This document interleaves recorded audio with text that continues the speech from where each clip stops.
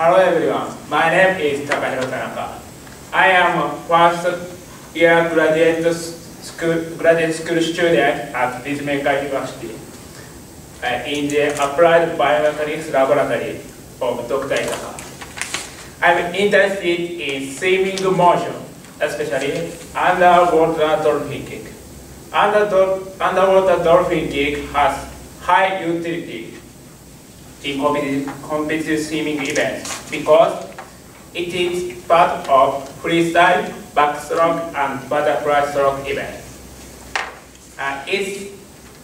It has established using modeling technique that upper body motion affect underwater dolphin kick performance. However, feather changes lower limb motion affect underwater dolphin kick performance has not been investigated in competitive swimmers.